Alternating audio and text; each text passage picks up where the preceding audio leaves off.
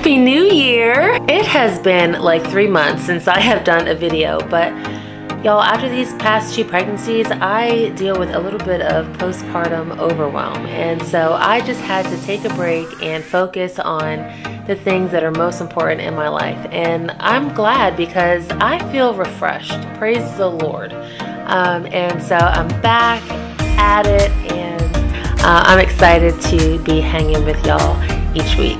Okay, so what I have here are some boneless, skinless chicken breasts. And what I'm gonna do is just simply season them with salt, pepper, and a little bit of an all-purpose seasoning. And then I'll finish it off with some avocado oil.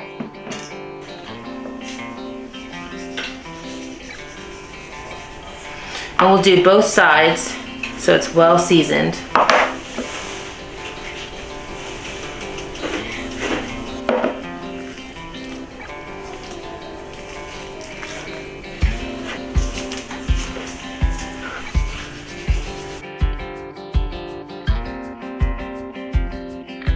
Okay, we'll massage that in.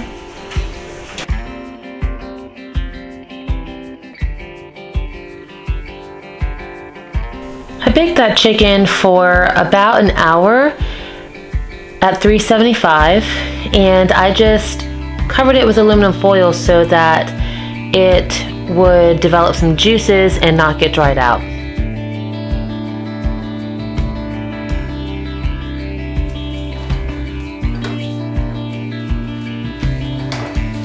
So my 9-year-old Sophie asked if she could help me with the video, and I let her take the camera and film this whole process of me cutting up this cauliflower. I kept laughing when I was editing the video because I was like, man, this cauliflower is like the star of the show. I have so many clips of me cutting up this cauliflower, but she did such a good job, and I wanted to use the footage that she got. So she was really proud and happy when she saw all of these really cool shots that she got. And so I'm just dicing up the cauliflower, rinsing it up. Okay, so what I'm gonna do is I'm gonna roast these cauliflower now. And I'm gonna pop that into the oven with the chicken so that they can be cooking at the same time. And I'm just going to season it really simply with salt, pepper, the same seasonings that I use for the chicken.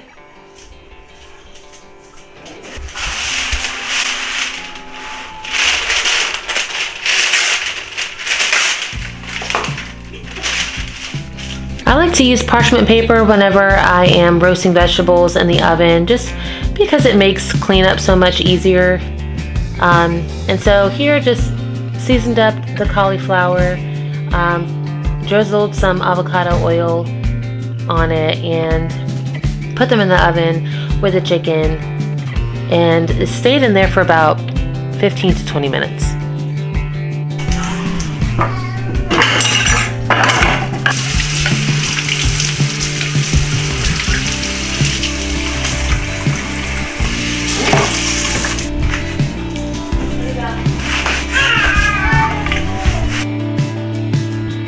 Out comes the famous cauliflower, followed by the chicken. Now the chicken was moist and did not get dried out because it was covered with that aluminum foil.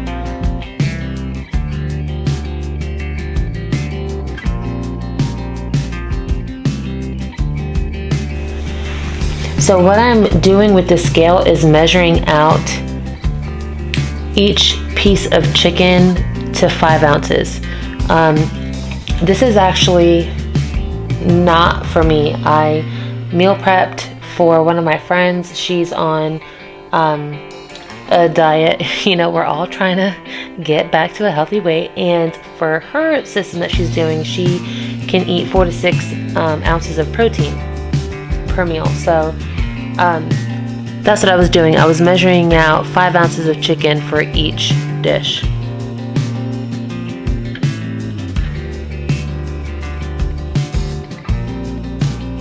So this is the next day, and I had just gotten home from the grocery store and thought, you know what, I'm gonna go ahead and get dinner prepared early today. So I thought I would go ahead and season up the chicken, get it in the oven, and start baking before even putting the groceries away. That way, two things are happening at once. And so I just seasoned up this chicken with salt, pepper, garlic powder, and poultry seasoning. I really like the combination of those seasonings together on chicken when I bake it in the oven, because it just is so warm and such a cozy, delicious flavor. And so again, with the aluminum foil, I just don't want my chicken to dry out, that's all. And so now I am putting the groceries away and getting my kitchen kind of put back together. Speaking of kitchen, if you have watched any of my other videos, then you may notice that the kitchen looks a bit different. And that is because, I have said this before, but I think that Hector was nesting right along with me before Timothy, our new baby, was born. And so we painted the cabinets and switched out the counters, and a friend of ours did the subway tile for the backsplash, and so we love it. We are enjoying it, and think it's really beautiful. And so here is some sourdough that is bulk fermenting. We just love sourdough bread. Oh, there's nothing like freshly baked sourdough bread that comes straight out of the oven. And this is a new jar that I got. I had been storing my sugar in a clear jar, and so I got 2 extra, and I've been storing my all-purpose flour and my oatmeal in a jar since we have so much oatmeal. This is some ham that I had, and it totaled about 3 pounds, and so I divided it into 3 equal parts and put it in the freezer, and I've just been taking it out a pound at a time. So I bought a new sweet treat that I wanted to try. It's this Q brand chocolate. I got the chocolate chips yesterday. They are very expensive. They will not be going in chocolate chip cookies. But like as a little snack here and there, they're really, really good.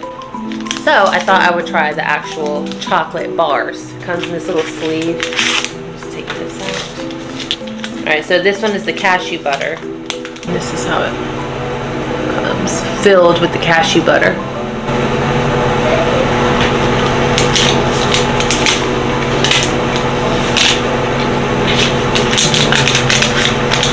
Mmm, very good.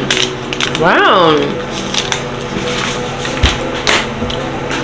That is really delicious. I feel like that was a nice little treat. I don't need to eat the whole bar. So yeah, it's going to be more than a Snickers bar. But you're not going to need to eat the whole thing. I am going to try this other one though. This one's a hazelnut butter, and it's filled the same way. Mmm, wow. That has a very rich flavor. And if you just feel like, you know, you're trying to eat more healthy and you just, like me, have a sweet tooth, I enjoy a sweet snack. But if you feel like you have just that like sweet tooth and you want to satisfy the sweet tooth, one little block of this stuff should do the trick. It's really, really good. Highly recommend. That was really good. And so what I do is I just keep mine in the refrigerator after I open it, and I just feel like that keeps the chocolate fresh longer.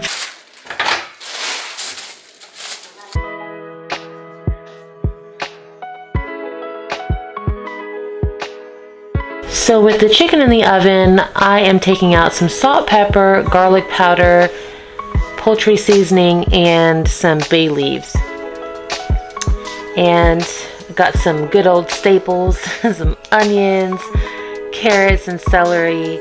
and that's always a really good base for any soup or stew. To me, the chunkier, the better.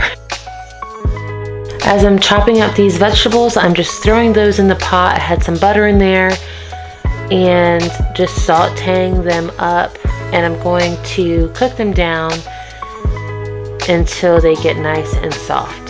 Seasoning every layer of a soup or stew or chili or any kind of big pot of vegetables and meat is really important. That way you get a really good depth of flavor, so you want to season as you go.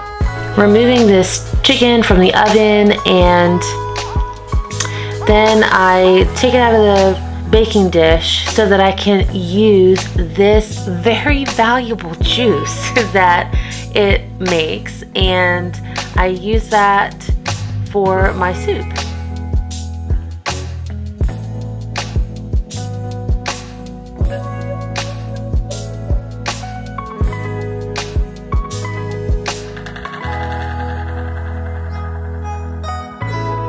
And so this just goes to show you that messes happen in the kitchen, and that's all right. I thought I was saving some time by pouring both of these boxes of orzo in at the same time, but I don't know, I won't do that again. It's okay. We cleaned it up. We got it cleaned up and cleared out. It might have smelled a little smoky. Some of that orzo got on the burner, but it's okay. A splash of heavy cream at the end makes this a very creamy, delicious chicken orzo soup.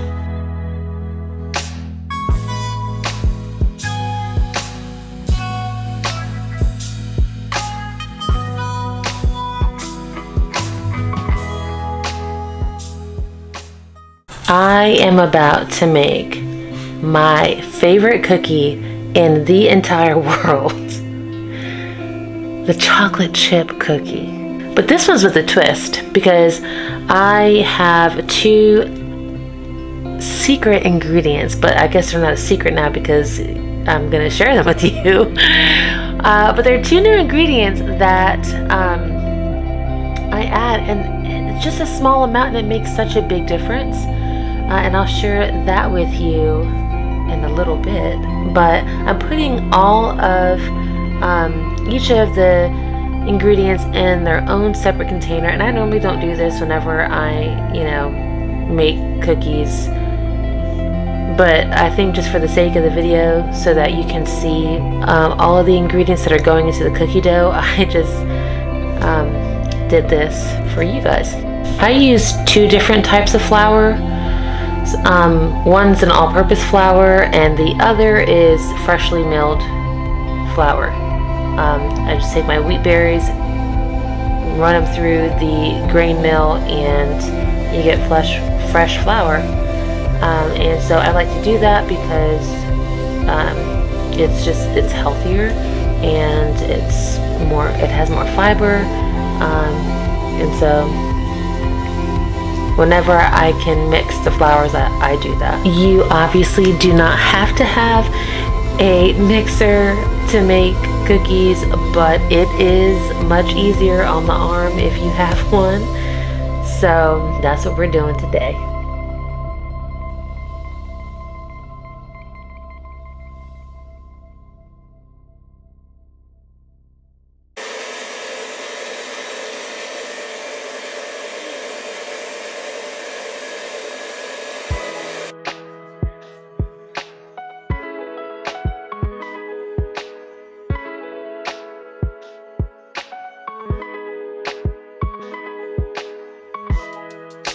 Here are my two secret ingredients. I used a tablespoon of cocoa powder, and I just put that through a sifter because the cocoa powder, it can like ball up. So did that, and about a half of a tablespoon of coffee.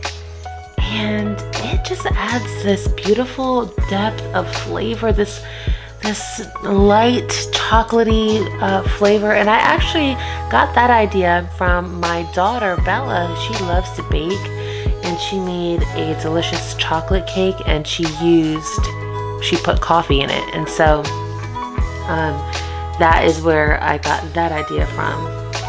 And I'm probably going to, from now on, use these two ingredients for our chocolate chips, because it adds a nice little twist, and we all really enjoy it. We are a family of 7, and so, you know, our 7th little family member does not eat cookies yet, but he will. I know, I'm sure of it.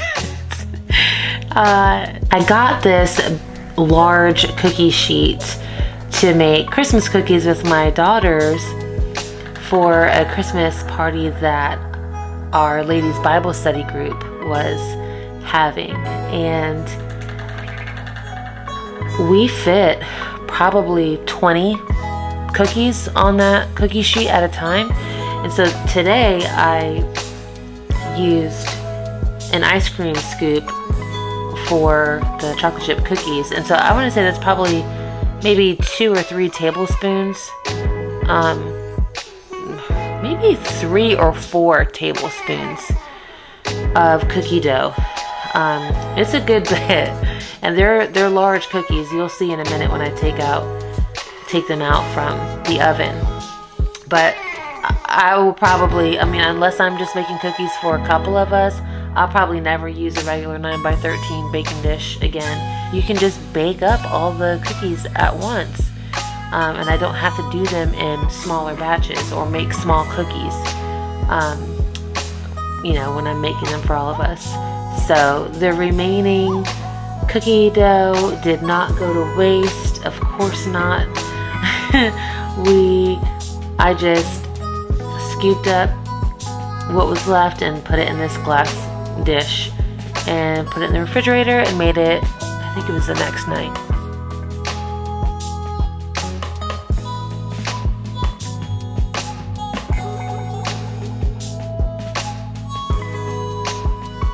Now I'm shaping up my sourdough, getting it ready to go in the oven.